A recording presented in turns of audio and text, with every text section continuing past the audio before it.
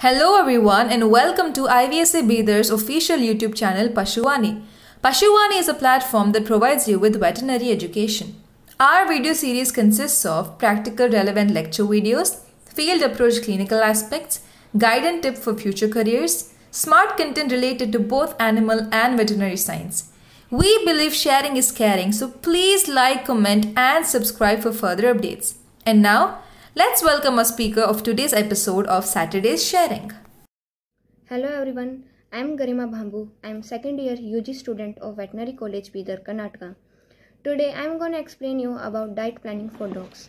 Here we will see a general idea about nutrition, its importance and how it varies with breed and life stages of dog. Before starting, there is a small disclaimer about this content. As every individual is unique, it needs different diet and a best diet plan for your companion only vet and nutritionist can make. So before changing in your dog's diet, once consult your vet. In this topic, we are going to cover the effects of nutritional diet according to life stages, about commercial and homemade dog food. Nutrition. As we all know that it is combination of protein, carbohydrates, fats, vitamins, minerals and water. These are required in a proper amount for healthy body, and this is true for both human and their best friend. We all know that excess of anything is bad for health, and same goes for dog's diet. If any nutrient is excess or lacking in quantity, may cause obesity, emaciation, allergies, etc. These conditions can cause problem in proper growth of dog. Certain conditions we should be aware of and their effects, such as rickets, mostly happens during growth stage and cause permanent disfigurement due to imbalance of calcium in diet, either by having too much or too little. Congestive heart failure by excessive salt in diet. Growth disorder mainly happens in growth stage. Kidney disease by excess of nutrients in diet or having dehydrated condition. Obesity, eating too much calorie food or poor quality food. Pancreatitis, it triggered by excessive fat in diet.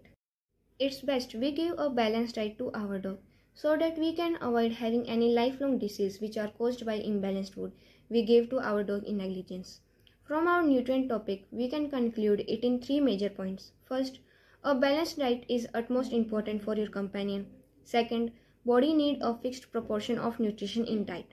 Third, diet proportion varies with individual. Sources we have for dog food are commercially processed dog food and homemade dog food. Before selecting the food, we must understand their requirements, which varies with following points: dog age, breed, lifestyle, and health history. Dog age. From the time they born to their last stage of life, they need balanced, palatable, and digestible diet. But these vary in density and proportion of nutrients according to age. Breed. With different breed, we also see different breed size, and size is important during considering their diet plan. Lifestyle. Here it means in what way they are using their energy and how much. Many dogs are trained for some particular purpose, and that also we have to consider.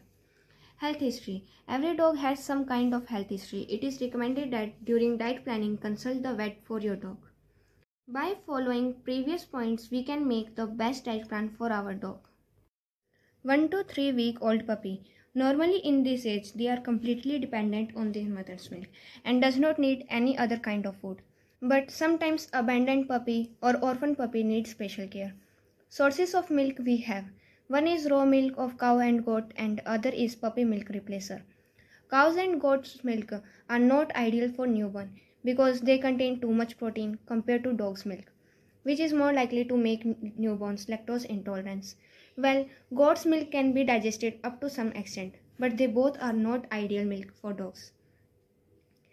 And in milk also, using raw, which is unhomogenized and unpasteurized, is excellent, instead of using pasteurized homogenized milk, which having destroyed proteins, lack enzymes and beneficial bacteria, but contain drug-resistant strain of Salmonella, as unable to kill this.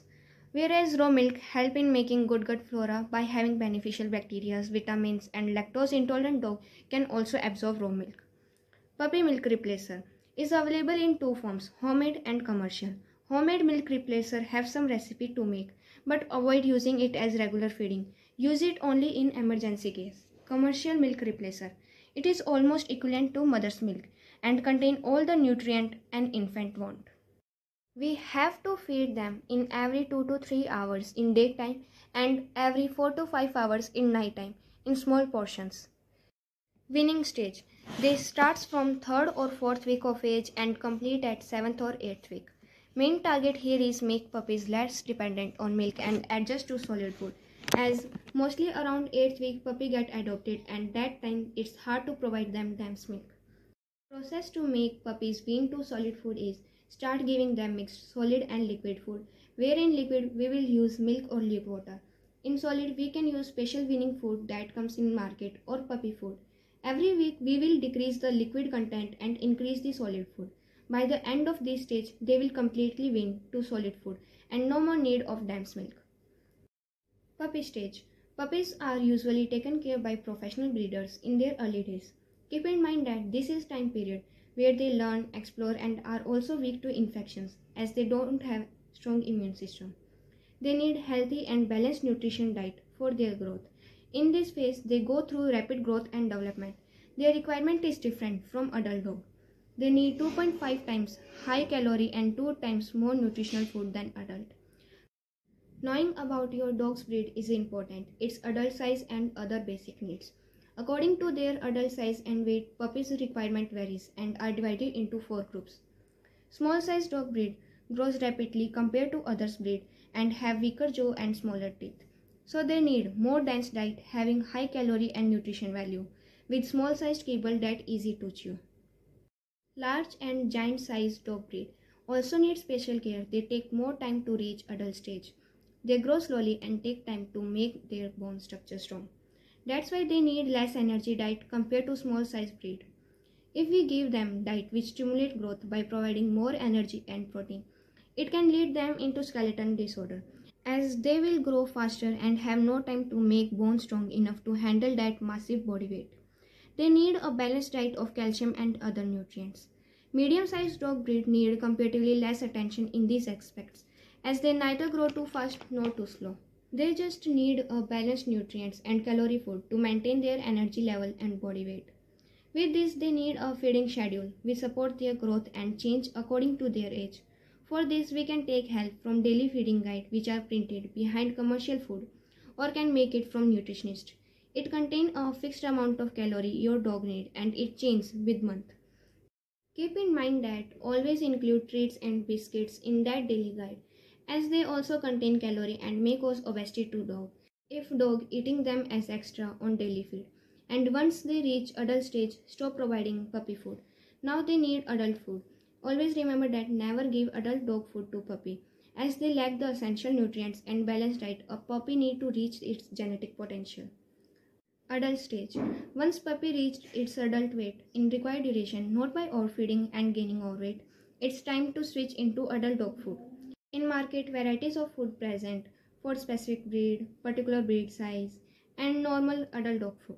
In this stage, they need a balanced diet plan and healthy lifestyle. For best diet plan, follow the feeding guide according to breed size and divide the meal into 1 or 2 parts according to dog's activity to avoid obesity. And all feeding guides are not same. They made according to amount of calorie and other nutrients present in its ingredient. Old age dog. This stage also varies with breed and weight a dog gain in its previous stage. As their teeth starts dropping and digestive system also becomes sensitive, they need highly palatable and digestible food with low calorie and high fiber diet. They need special attention and your valuable time. Consult your vet for their feeding diet and schedule. Pregnant stage. Special period where we have to take care not only of mother but also those unborn puppies inside the womb.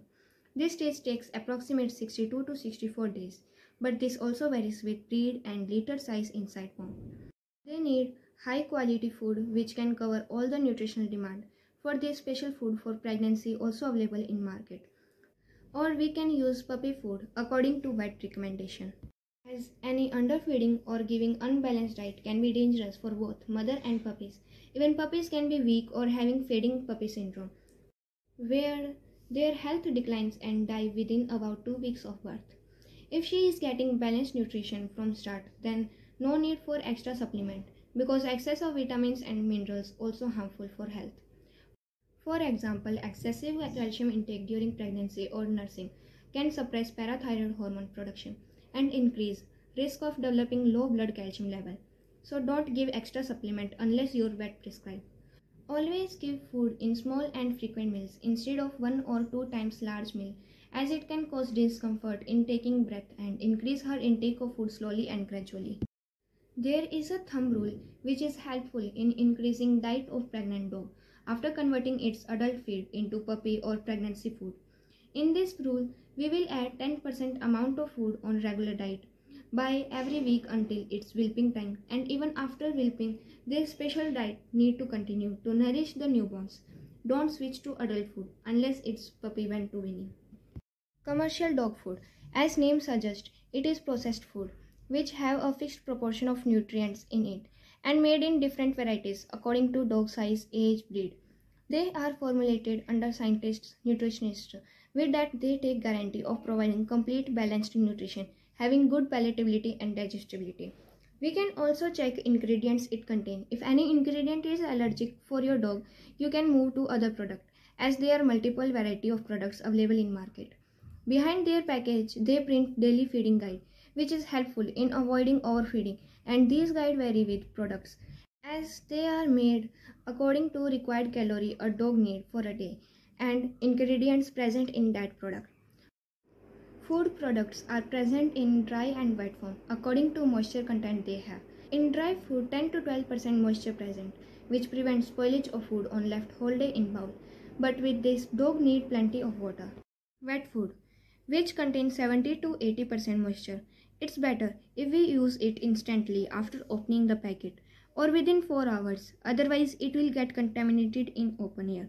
It is helpful for those dogs who consume less water and beneficial for dogs suffering from kidney disease. Homemade dog food.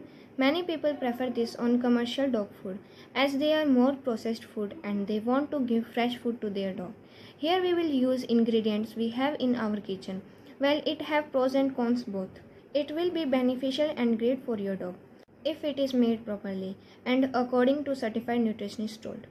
For this, packed raw ingredients available in market like BARF diet, PMR, pre-model raw diet, and with these we can use home ingredients. Many sources on internet says homemade food is better, but there is no scientific proof to support this statement. Generally, vets doesn't recommend this, as giving right diet with correctly balanced nutrient every day, every time of a day need highly specialization. If giving nutrient deficient diet for long duration can impact negatively on your dog's health. Instead of using some fruits and vegetables as complete diet, we can give them as treats. We can't use all plant-based products as most of them are highly toxic for dogs. Here is a list of fruits and vegetables we can give them as treat, and some should be avoided. In fruits, never give avocado, it contains percent toxin. Cherry, having cyanide toxin. Remember that always remove pit and seeds from fruits before giving, as they also contain cyanide. Grapes, the most dangerous fruit, cause acute sudden kidney failure. Tomato, having solanine toxin. In vegetables, never give asparagus, mushroom, onion, spinach. This is just a small list. Large number of variety and other fruits and vegetables present in market. Before adding any of them in your dog's diet, once consult your vet. Few conclusive points we should remember. If you are adding any new ingredients in diet plan, please consult your vet first, as some foods are not suitable for your dog breed. There are many recipes available online for your dog. Before applying them, once checked it from certified expert nutritionist. Potential toxic ingredients that should be avoided are chocolate, xylitol, avocado, grapes, resin, onion, garlic, and many others. Your dog must have easy access to drinking water, and always try to give a balanced nutritional diet under vet recommendation.